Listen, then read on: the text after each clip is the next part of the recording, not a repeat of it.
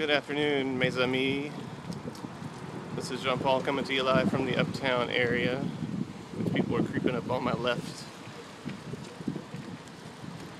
Valentine's Day is approaching.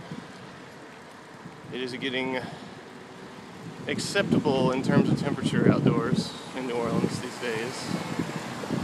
My mind goes to what the world has very little of nowadays: actual musicians doing actual duets.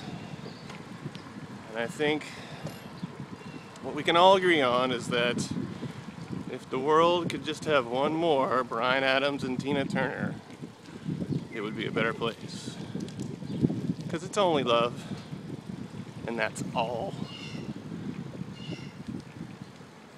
When your wall's done shattered and nothing else matters, just remember that it's only love.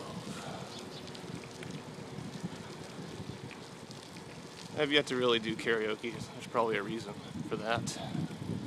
The NFL is kaput. The Olympics are invading your cranium. And Mardi Gras has yet to really get underway. So there is a noticeable lull in excitement in the city. At the same time, there's a noticeable itchiness under the skin of the local citizenry. Don't forget your sweetheart on Friday.